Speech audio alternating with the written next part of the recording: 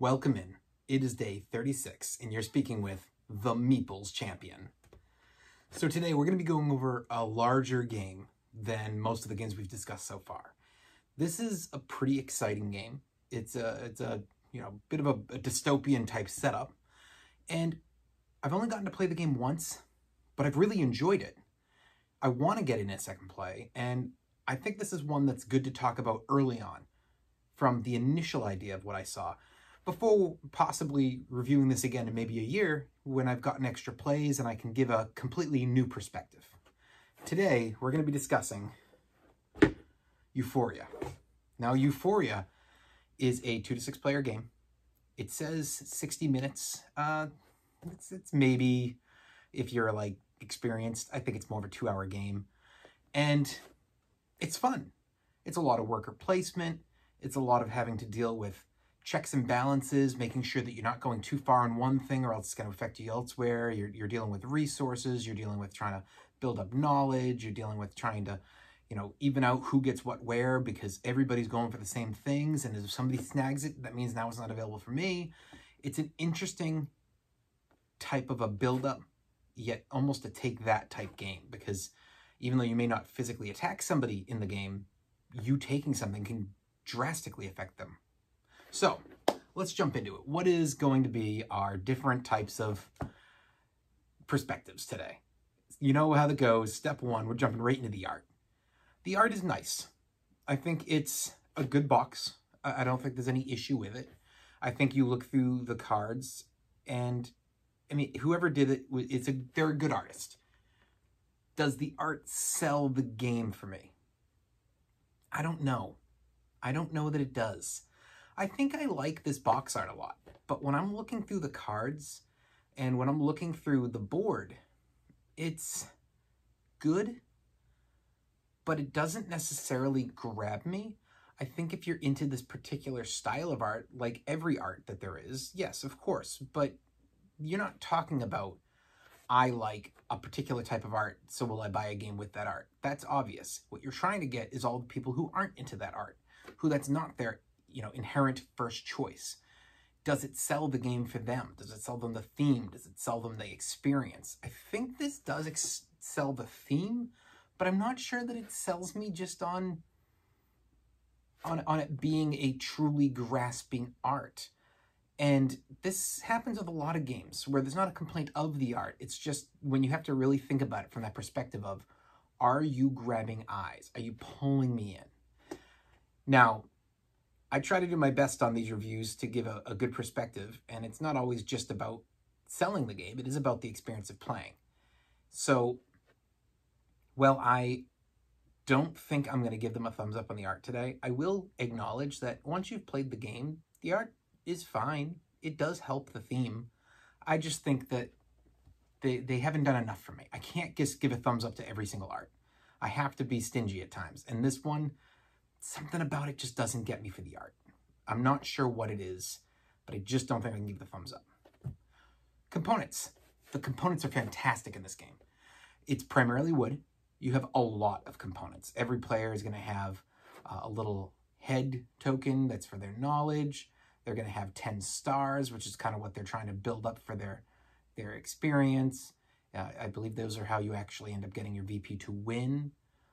You're going to have a bunch of different resources all in wood that are all over the board, so that's really cool. You have a heart token that represents your health. So there's a lot of wood. Then there's a lot of cards, and just as usual, the cards are fine. There's no complaint. I have nothing crazy good to say about them, but nothing bad. And beyond that, it's just the board and really these pieces. And I think that they do a really good job. There are dice, of course, custom dice, which are really nicely designed. So I'm going to give the components a thumbs up. I think they did a great job on it, and the components make this game. There is a lot of components. It's a big game because of those components, but I like it. I think that the components really pulled me in on that play. The price.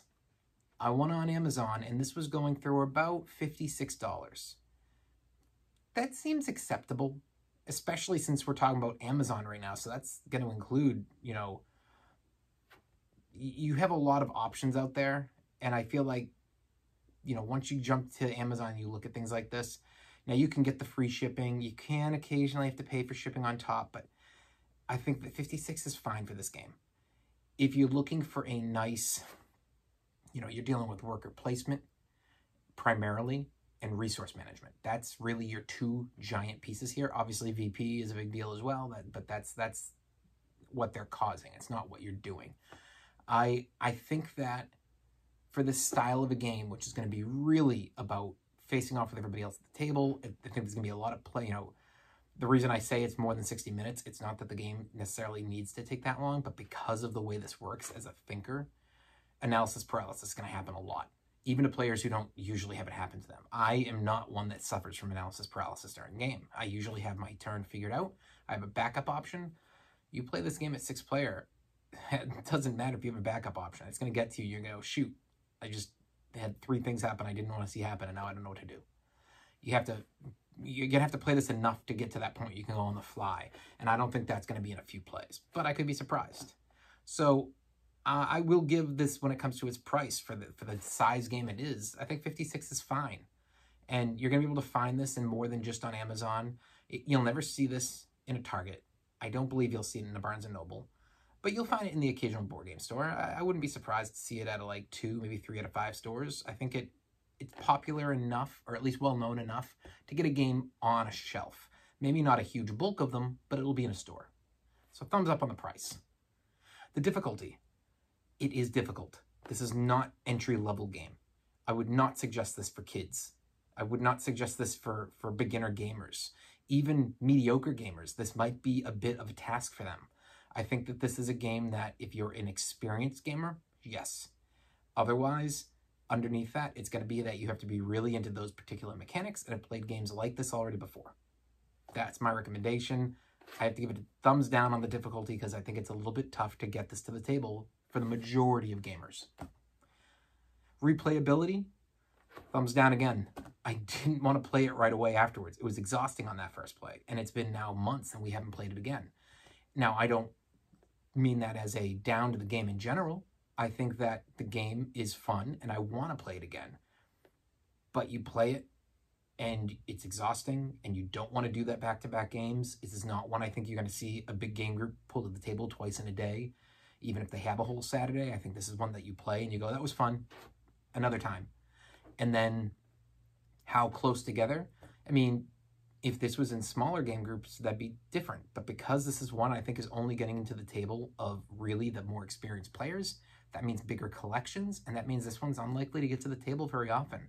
If you get to the table once a year, that would be impressive to me. I could see this being in a collection and getting forgotten about for 2 or 3 years because you just, hey, we have the 10 games we love, and then we have the 20 games that are new, and then we have a bunch of other games that we're always trying to get to the table, and once in a while we snag one, and this one just falls to the back.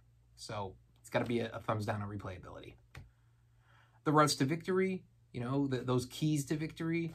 How are you able to win? There are a lot because there is, I believe, 7 different resources that you're kind of managing through this, and you're trying to control different parts of the board and increase your stability within them and move along as far as showing control. I think there is a lot of different ways to do it. As the game progresses, depending on your early game, yes, it can get tight at the end and all of a sudden you find I only have 1 or 2 real options. But that early game, that first half, 2/3, maybe even 3/4 of the game, you have a lot of options. So you're not forced to have to do the same thing. And once you've gotten to that, okay, we're near that last little bit. Yes, it tightens, it constricts, and now you have very specifically something you have to do. But every game will be a little different because your early stuff affects your late stuff. So I'll give it a thumbs up on those keys to victory, those routes to victory. Finally, is it unique? I think it is a unique set of, you know, if you take everything about the game, sure. But I don't know, I just can't consider this unique. I like the box art. I like the dystopian future type setup. But I've seen this in other places. You know, I have Whistle Mountain, and it's the same style design in a lot of ways for how things work. It's a different board setup, and you definitely use your meeples differently. but the idea of how those things work is roughly the same. I don't think that this game is unique enough to me. Now, that doesn't mean I don't think it's playable. I definitely think it's playable.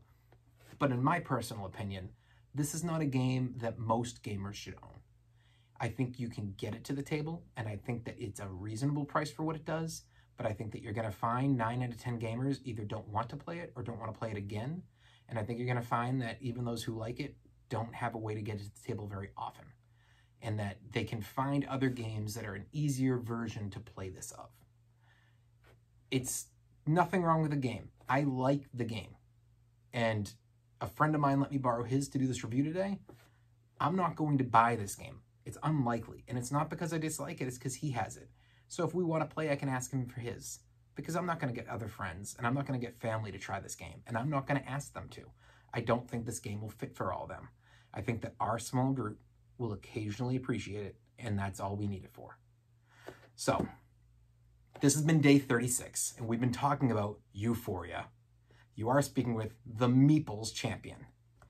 If you guys could share, like, subscribe, and if you check down in the description below, if you were interested in this game, I'm going to link to you the Amazon link. It's going to be a huge help to the channel, because whenever somebody buys through that link, it'll end up contributing a little bit of money towards the channel, which we can use to improve everything about this. So, hope you guys enjoyed the video. I'll talk to you tomorrow.